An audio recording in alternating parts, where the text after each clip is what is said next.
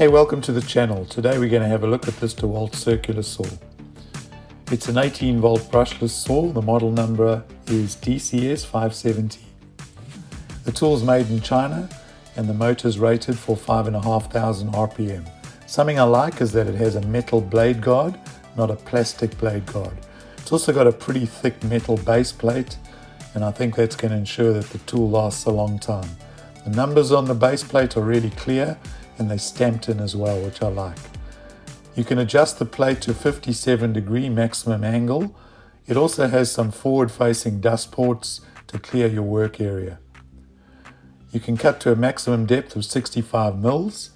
I will say that the markings on the back of the saw are pretty hard to read for the depth adjustment.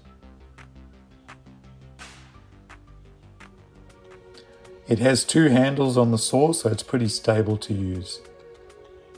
There's also an adjustable fence that you can add to it.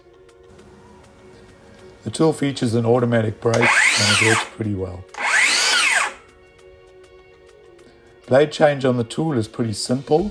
There's a blade changing key under the battery. You probably have to remove the battery to get it out. Putting the new blade in, it is a little bit wobbly until you put the actual insert in, and then it's pretty stable. There is a battery level issue on this tool for me. The 4 amp hour battery only has the indicators on the back of the battery. Means you got to turn the tool upside down to see the battery level. The dust port on this tool was also pretty difficult to install. You're supposed to clip it on the one side and then screw it together. The top screw is okay, you can kind of get that in fairly easily. It doesn't tighten fully tight, but the bottom screw is the difficult one. Because the screwdriver is at an angle, you can't really tighten the screw, it just cams out. At the end of the day, the dust port was pretty secure. I did wiggle it around and it was pretty secure, but I ended up not putting it on because I couldn't figure out whether there was a bit missing. There was a kind of a hole in the side. I wasn't quite sure if that was meant to be there or not. Maybe leave a comment in the comments below and tell me what's going on there. So here's just a few test cuts, tested the straightness and the accuracy of the notches on the base plate. They cut pretty good.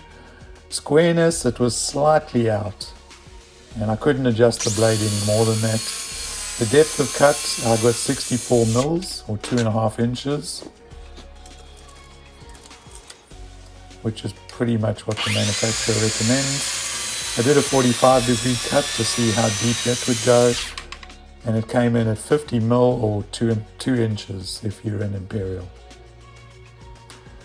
Then I used my speed square to test the accuracy of the 45 cut, which is pretty good. And the squareness of the 90°, slightly out at the top, but not too bad. All in all, I'd say it's a pretty good saw.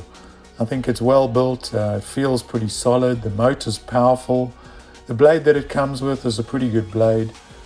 Other than the dust port issue, I think it's a pretty good buy. Thanks for watching. I'll see you in the next video. God bless.